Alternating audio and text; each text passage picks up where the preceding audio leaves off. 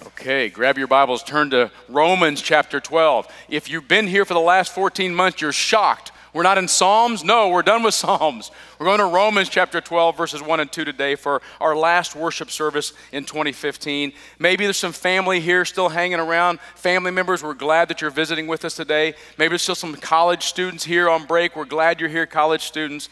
We do have some high school and junior high students in with us today because they've canceled those normal teen services. So welcome, everybody. Junior highers, try to focus like me, all right?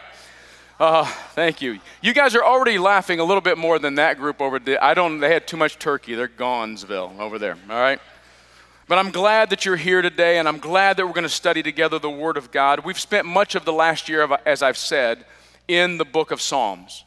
And we've learned a lot about worship. The whole book is about praises. And so we've learned about the God of the praise. We've said this over and over again. There is one worthy of worship. It's Him. It's the Lord. It's God. And we've learned why. He's our shepherd. He's the creator. He's the Lord of all. He has all power. His word is life-changing. He is eternal. He's our Savior. His steadfast love for us endures forever. Wouldn't you agree? He's the one that's worthy of praise. Hopefully today we have focused on Him. Every song, every prayer, everything we've done in here is about Him, right? We've also learned that beyond the who of worship, there's how of worship.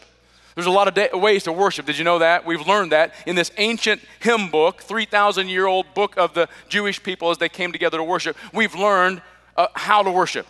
You can worship in a variety of ways. You can stand up, you can sit down, you can lay down on your face. You can raise your hands, you can hold your hands out, you can raise them high. You can bow your head, you can raise your head. You can look up, you can look down, you can look around. Any way you want to, you can praise the Lord. And we often do that through music. We point out the ancient people of God express their innermost feelings about God through music in a lot of different instruments. You can do it loud with clanging cymbals and drums and just screaming out, this joyful noise. That's praising the Lord if you're directing it to Him, right? Otherwise, you're in pain. Sorry, I got distracted by my sound. You can sing, you can reflect, you can use stringed instruments and flutes and pipes to be very quiet. You can clap, you can jump, you can pause. There's a lot of ways to praise the Lord that are right, and hopefully we've experienced most of these in the last year because He is worthy of all of it. Amen?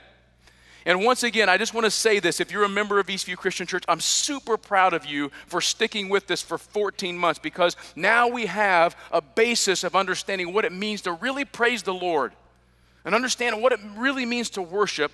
But we've come to one last worship service, the Sunday after Christmas, and there's a bunch of leftovers in your house, and there's a bunch of broken stuff already, and there's so many boxes you don't know what to do with them.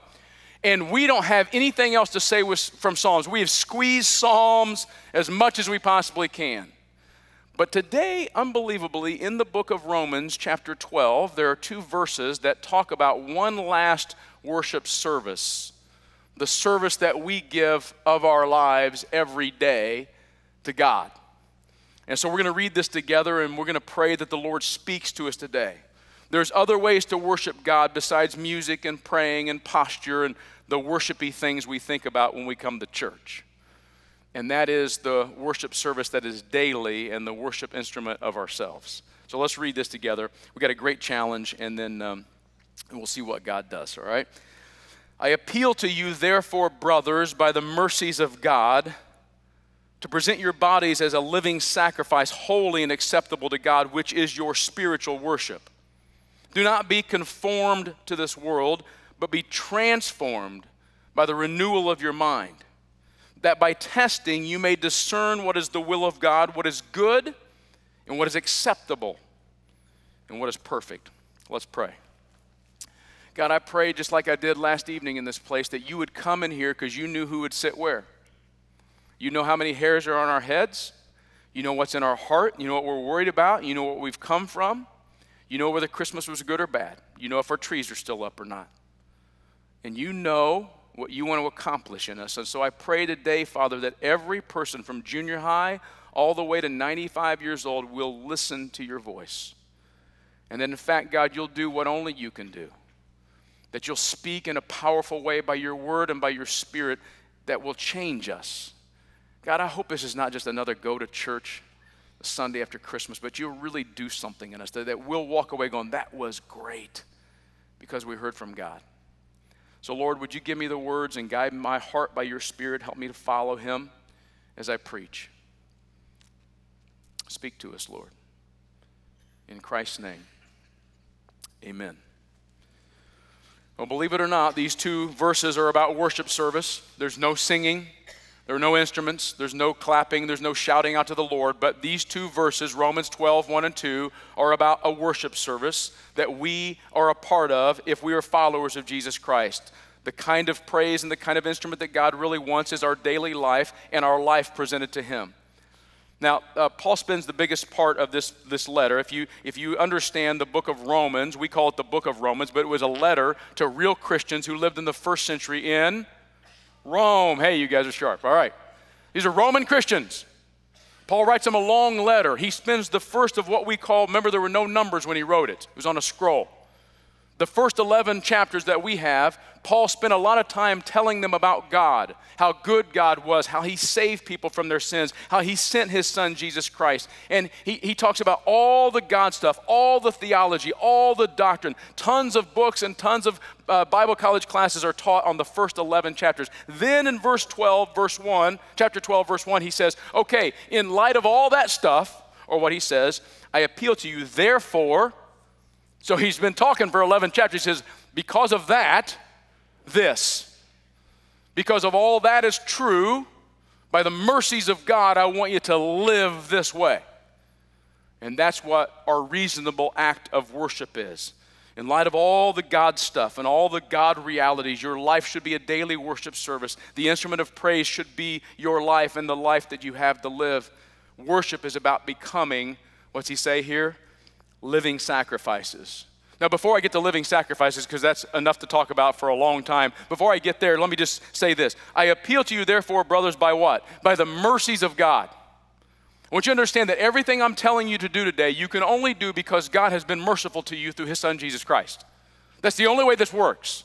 This separates Christianity from all other world religions. Every other world religion says you sacrifice, you live, you do, and maybe one of our gods likes you. Maybe one of our gods shows you mercy, doesn't kill you, doesn't strike you with lightning because they're powerful. Only the God of Christianity, the God of the Bible says, I've already given you mercy. You're going to be good because I've already loved you so well that you want to. We're not trying to earn anything from God because we can't. Okay? We are doing everything I'm going to tell you today because it's going to sound very much like a 2016 resolution sermon. We're doing all of this in light of the mercies that God has already given us. We can't earn it. It's a gift.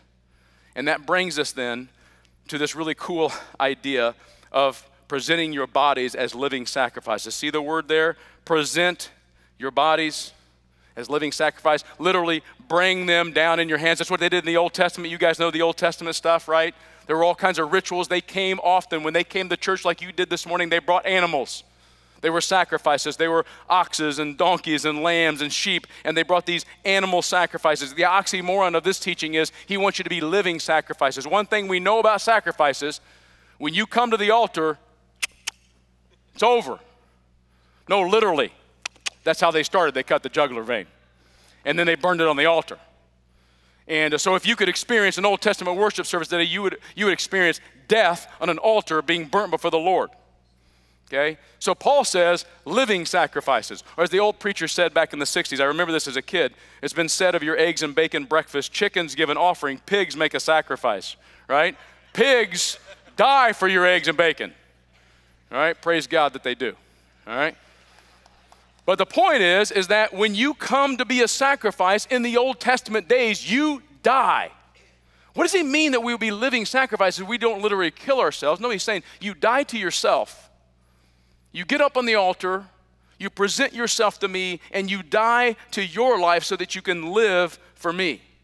Paul says this is the thing that's holy and acceptable. I want you to see something about offerings here, just at the very beginning, as we offer living sacrifices before God. A living sacrifice, holy and acceptable. The word holy there sounds very church-like, and if you're not a church person, you go, oh, it's holy. It's very sacred, very special. And you're getting close to what the word means. The word holy literally means to set apart for some special purpose. We just, bless you. We just went through the Christmas holiday season. You guys have all used some holy stuff. I guarantee you that in your mom's house or your grandma's house, there is some china that you ate on this Christmas that you will not eat on again until next Christmas. It's Christmas china. We have some in our house. So we got it out. We washed it because it's been sitting there for a year. And then we ate on it and we washed it and we stuck it again in a special cabinet in our house. It is holy. It is set aside. You don't go in the middle of July and grab one of those dishes and microwave something. It is set apart as holy only for Christmas. We have mugs that are that way. We have dishes that are that way. We have decorations that are that way, right? You just don't get out a strand of lights in the middle of July and say, I think I'm going to make my room. You don't do that. They're set apart for holy. God says if you want to understand sacrifices, you set something apart as holy. You dedicate it to me. That's what Paul's saying.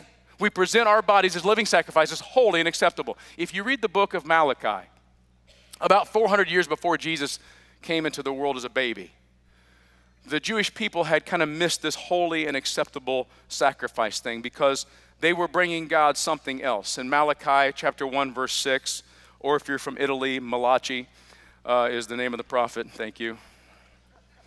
I don't care if you think it's funny. I think it's hysterical.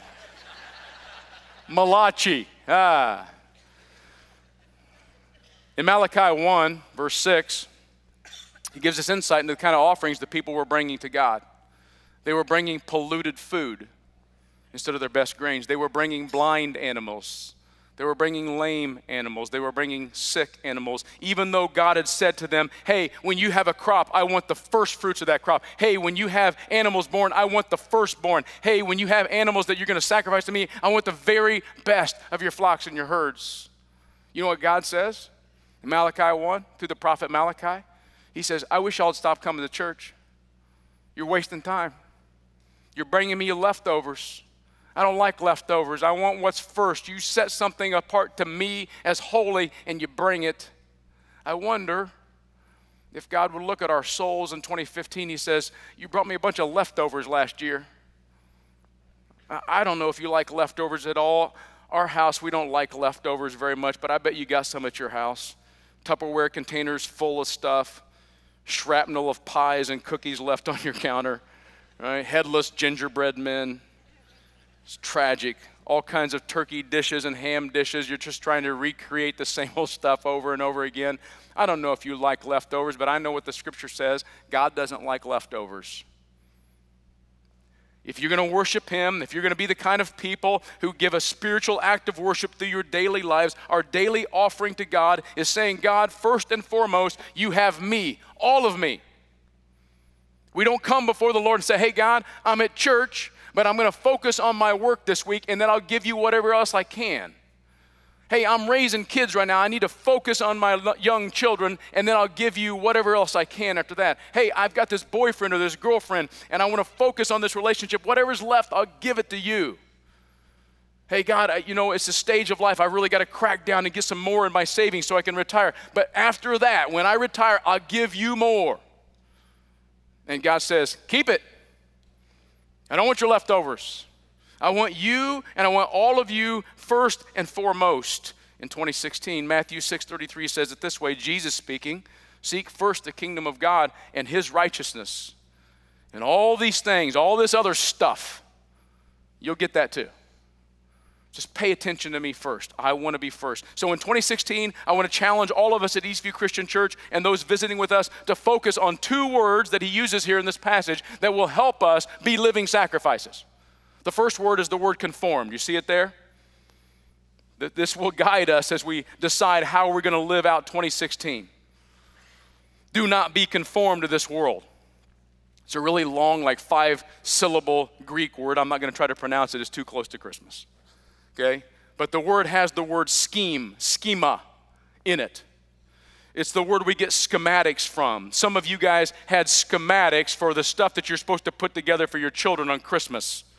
Slot A, nut B into bolt A, and all these different schematics. Usually I just threw those things away and just kind of faked my way through it. But if you really want to put something together, you follow the pattern, you follow the form, you follow what's written down, and if you follow that, you can build what they're telling you to build. It'll look the same. Paul says that the world has a schematic. The world has instructions. The world has a pattern, and you should, if you want to live for God, not be conformed to that. You should not follow that pattern, the pattern of this world. There's a lot said in the scripture about the world, or this age is what this word literally means. But listen to some of the words about what's happening to this word. Why not conform to this world? Well, here's some reasons. In 2 Corinthians 4:4, it says, the God of this world has blinded the minds of unbelievers to keep them from seeing the light of the gospel. So we live in a world where Satan is trying to blind people from the truth of God's word. We go on in Galatians 1:4, the Lord Jesus Christ, who gave himself for our sins to deliver us from this present evil age. It's an evil world. It's a world that's blinded, and if you follow the schematics of the world, you're going to follow a blind guide. And it's an evil world. If you follow the schematics of the world, it's going to be evil, and bad things are going to happen. Why do bad things happen in the world? Because the devil is in the midst of it, and it's an evil world because he runs it. You know, every time something bad happens, people want to go, oh, God's not a very loving God. No, Satan's a very mean opponent of God. And you should blame him. And if you don't believe in God, then you don't believe in Satan, and it doesn't matter. Good luck. Okay?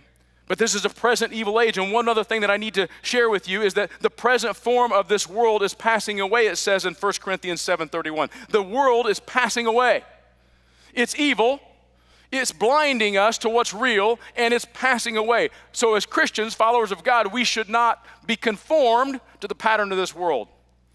You don't believe the world's passing away? Quick, what did you get last Christmas? Most of you have no idea. That's how important it is. Because it was just cool last year, and now a year later it's passed away. It's probably gone. You probably put it in a garage sale, right? It's over. The world is passing away. And so here's what he says. Listen, don't conform to this world that's evil and passing away and blinding us. Don't be conformed to this world by presenting your bodies to something other than what you're supposed to present to. See the same word here that says present your bodies as a living sacrifice. He also uses that same word earlier in the letter in Romans 6:13. He says, do not present your members to sin as instruments for righteousness. In other words, you can present your bodies as living sacrifices, or you can present your bodies as members of sin.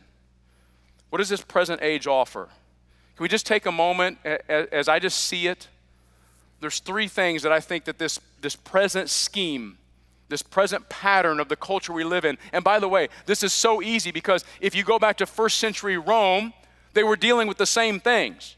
Isn't it amazing? Satan is mean, but he's not very smart. He uses the same tactics over and over and over again. And you might go, well, how do you know that they were dealing with this in the first century in Rome? Well, because Paul's writing to first century Roman Christians. It's the same stuff we deal with. Here's the pattern of this world. The pattern of this world says, give in to all sensual pleasure. That's not just sexual. It can be sexual. But basically, we live in a culture that says, whatever your senses want to experience that you like, do it. If you want to look at something, look at it. If you want to hear that, hear that. If you want to say that, say that. If you want to feel it, then feel it. Whatever your senses say is pleasurable to you, do it. Have sex with anybody you want to, seek thrills and adventure, have drugs and drunkenness, eat as much as you possibly can, collect a bunch of material goods as a way to fulfill your soul. Listen, just take this down. God never intended for humans to pattern their lives on their senses. Never. He gave you your senses to experience the good stuff he wants to give you. He doesn't want you to pattern your life and make major decisions based on, wow, that feels good. Wow, that looks good. Wow, that sounds good. But that's what the world does. And if we conform to that, we are going to be off target in following God. The second thing is this: follow your emotions. We live in this sensual world that says whatever sense is good, follow that. Other people say follow your emotions.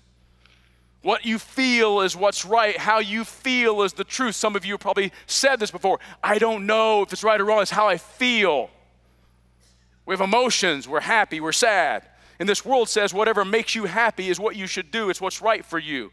If you feel like you're falling in love, then fall in love and do whatever comes natural. And if you feel like you're falling out of love, then do whatever that result is.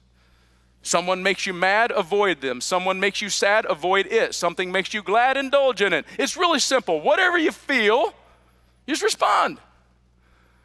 But all of us should understand very clearly that because we have the capacity to have like 7 emotions in one day, it's not a very good guide through life. In fact, God never intended for humans to pattern their lives on their emotions. It would be a very herky-jerky path. I'm happy, I'm sad, I'm mad, I'm angry, I'm discouraged, I'm embarrassed. What are you? Your emotions change. He didn't give us emotions to pattern our lives in. And then he finally didn't give us this collective cultural wisdom. That's the other pattern. The wisdom of this culture. What's the wisdom of this culture? Whatever a bunch of people vote as yes. Whatever people like, whatever people favorite, whatever people, whatever goes viral, how many views it gets, then it becomes true. We live in a culture that if you could get 1 million people to say something that's not true is true, then it becomes true. It's collective cultural wisdom. And here's just what you need to understand, especially if you're young in here. God never intended for humans to pattern their lives on the opinions of other flawed humans. If you're here today and you're a teenager or college age, let me give you some wisdom from a 50-year-old dude, all right? Your friends aren't that smart. There's not. They got a lot to say. They got a lot of opinions. They're not that smart. So if you want to listen to them, you're just going to conform to all the opinions of the world. You should dig deeper than that and figure out why you believe what you believe. Now, if you're in here in your 60s or 70s, let me just give you some news too. Your friends aren't that smart. They've made more mistakes than young people have. They've traveled a longer journey, but if they're not talking from the Word of God, they're not that smart. Just because they've experienced something, they've got wisdom to share, and they can tweet something or they can post something, does not make it right. Okay? In fact, in your small groups, I say this all the time. If you're in a small group setting and you're studying the Bible and somebody says, well, I think God feels this and that, forget that. I don't care what you think about God. What does God think about God? That's what we teach around here, all right? And so, listen, all this stuff, the collective wisdom of the culture, all the sensuality, all the emotional, blowing of the wind, all of that is conforming. And so here's the question. In 2016, are you going to conform to the world? Are you going to fit the mold? Are you going to shape your life the way it says to shape it? Are you going to be different? Are you going to look like everybody else at school? You're going to walk like them, talk like them, act like them, have the same goals? You're going to look like everybody else in the corporate world? You're just going to look like every other state farmer that there is? You're going to be like every other homeschool mom? You're going to be like every other parent of young kids or parent of teenagers? What are you going to live like in 2016? Are you going to conform or are you going to be different? Last part of Romans 6:13 says you can present your bodies as sin instruments to unrighteousness, or you present yourself to God as those who have been brought from death to life. Your members to God as instruments of righteousness. See, again, I'm back to that, by the mercies of God. Here's why I want to live different than the world, because the world has not done anything for me. Jesus has brought me from death to life. So I want to be this other word, transformed. That's the other word. Don't be conformed, be transformed. This is another great word. And I love this. I love this about the Bible because, there are smart dudes, and I've studied the Bible professionally for 30 years. I know a lot of stuff about the Bible. There's a lot of deep theology. There's guys 15 million times smarter than me, and they can study theology, but the stuff that really matters in the Bible, a second grader can understand it. And this is one of those. Paul uses this word that has the word metamorphosis in it. Let me lay some deep theology on you. God wants us to be transformed. He wants us to change from caterpillars to butterflies. That's the word metamorphosis. Or, if you're really, really cool, from tadpoles to frogs. I like butterflies better than frogs, so I go with that one. That's what he's saying. God wants to take who you are spiritually on the inside, your caterpillar inside self, and turn you into a butterfly spiritually. Now, you might think that's simplistic, but that is the deep theology of this passage. Be transformed. Look differently. Be differently. The same person, but different appearance. And that begins with renewal of your mind. And it begins with a renewal of a mindset. This is not even the sermon. This is extra stuff. But we need to think differently if we're going to be transformed. If you're going to be transformed, you can't keep thinking like a caterpillar. You have to think like a butterfly. That's what it says, Philippians 3:20. Our citizenship is in heaven, and from it we await a Savior, the Lord Jesus Christ, listen to this word, who will transform our lowly body to be like his glorious body. He will transform our caterpillar into butterfly. That's what he's going to do. So stop looking at things through caterpillar eyes and the world's eyes, because this is not your home. It says in Colossians 3:2, set your minds on things above, not on things of the earth. In other words, start changing the way you see things. That's the first change of mind. Then you renew your mind. You change it for the better. See, much of American Christianity, unfortunately, and we experience this here personally, is that we think going to church makes us good people, makes us Christian. And we think that this is kind of our spiritual act of worship. It's what we do. And don't get me wrong, you should come to church every Sunday because you should be together with the saints and you should encourage the saints and you should build the body of Christ up. But here's the bottom line. We need to know who God is and who Jesus is, not just come and sit in service after service after service. He wants us to renew our thinking. Think differently in 2016. So I want you to commit to being here every Sunday. Why would I say to come here every Sunday? Because every Sunday we open this word and we talk for at least 35 minutes about what God wants us to know about him. Okay? Let me just pause for just a moment. If you've been here the last 8 years at Eastview Christian Church, you've studied through Genesis, Deuteronomy, through Ruth, through Psalms, through Luke and Acts, and through 7 epistles of the Apostle Paul. So guess what? You're starting to change the way you think, but that's not enough. We want you to be in small groups. We want you to get into a study group with people who are going to study, guess what? The Bible again. We're going to learn together what God expects from us, what he needs from us, what he wants for this world. And then guys, I just want to encourage you this. You know I'm a Bible guy. Would 2016 just be a year that you are in this word every day? It's the only way you're going to change your thinking. It's the only way that you're going to think differently if you're in the Word of God and you know what he says. So many people in America go to church and have no idea what God says. And so let's make this a year that's different for us. We have all kinds of resources. You can go to our website for resources, bookstore resources, right out this door to my right. You can go to Right Now Media and get thousands of resources. You can do daily Bible readings. If you're in here and you've slacked off on that, get a Bible study plan and read the Bible every day this year. If you're new to the faith, last week we had 41 baptisms in our services. It was a really awesome Sunday, right? It's really cool. But they're babies in Christ. They're not going to read 17 chapters a day. So start with something else. Do a verse. Do 2 or 3 verses. Get online. There's an embarrassment of plans that you can read the Bible every day in the next year. Let me encourage you to be in the Word because that is what God thinks, and that's how we renew our minds. Okay, but I want to warn you about something. This transformation is more than just knowledge. It's knowledge that we put into practice by testing. See that word there? Another cool word. By the way, I could preach this passage for about 7 sermons. So many cool things in here.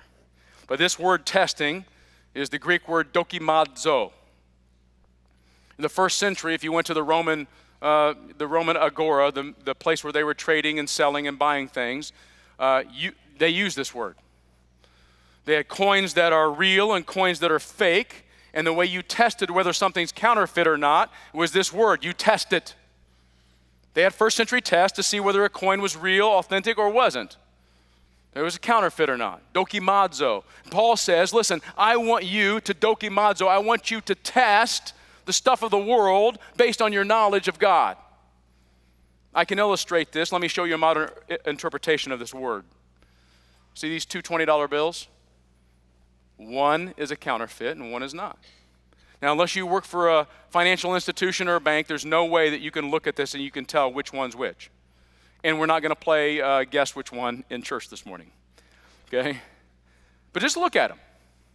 One of them is real and one of them is fake, and they look remarkably the same. But if you could hold them, there are tests, there's dokimazo, that you could do to tell which one's real and which one's fake. You've seen people in public at the checkout lines use markers. They'll mark on a $20 bill. That's because there is a cotton fiber that's used in the real $20 bills and no starches that are not used in counterfeits, and they can see by the color. You look at these $2 bills, you could also hold them up to the light, and you could look for a watermark that you can only see through the light that's only on a real dollar bill, or a security thread that runs up and down through these $2 bills. Now, you got to focus back on the sermon again, because I'm not going to tell you which is real and which is counterfeit. Because I want you to get this point.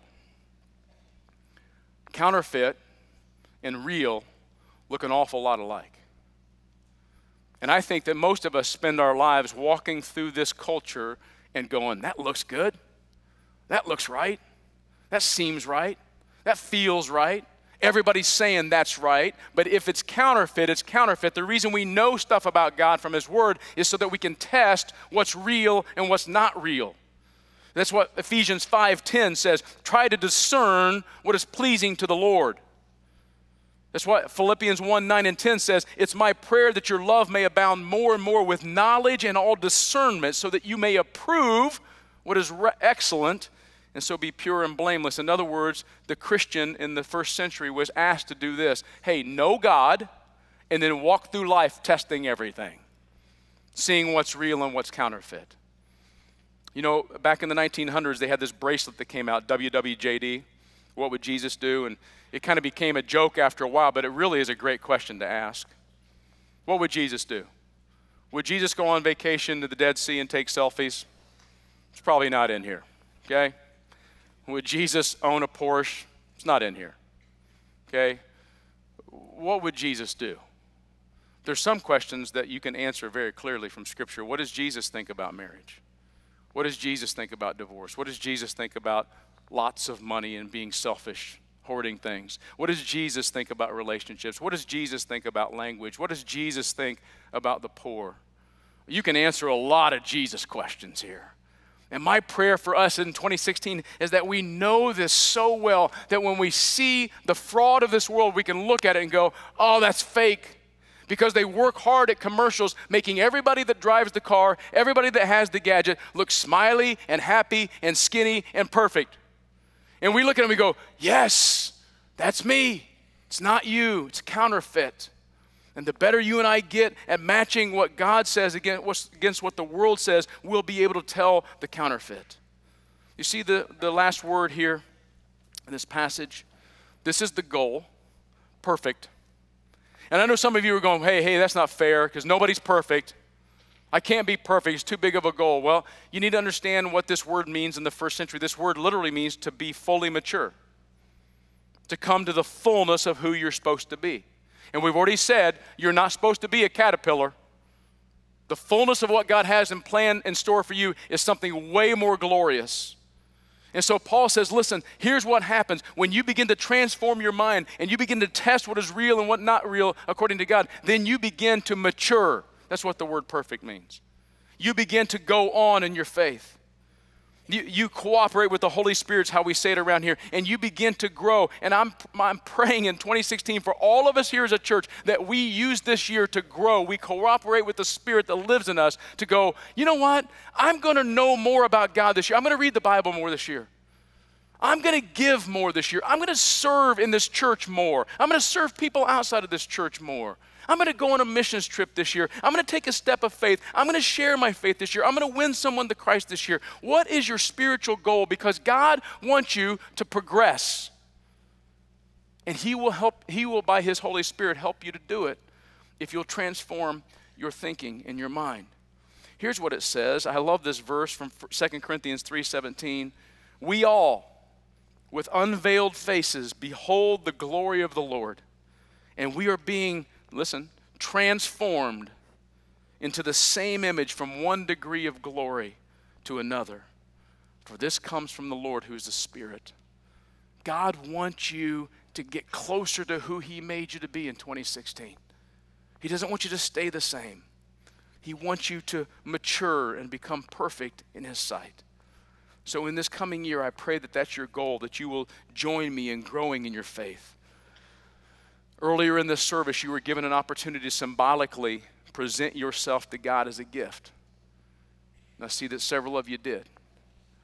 And maybe you're holding on to your tag still and you didn't come forward. That's okay. My prayer is that this coming year will be you, your life, your name written and given to God as a daily sacrifice so that we can become the people of God. We want the elders of this church, the leaders of this church. I am praying that this year we become a church that looks less like the world at the end of the year and more like Jesus Christ. And so if you would, I'm going to ask you all to join me, to stand and join me in prayer. I'm going to pray for us as we dismiss today, that God would make us the people that he wants us to be.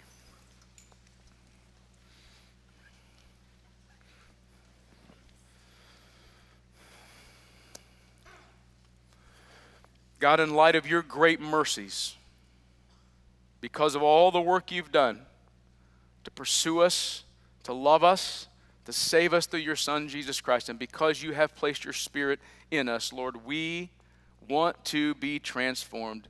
We don't want to be conformed. So, Lord, in every heart here today, help us to see where we're conforming to the world and change it.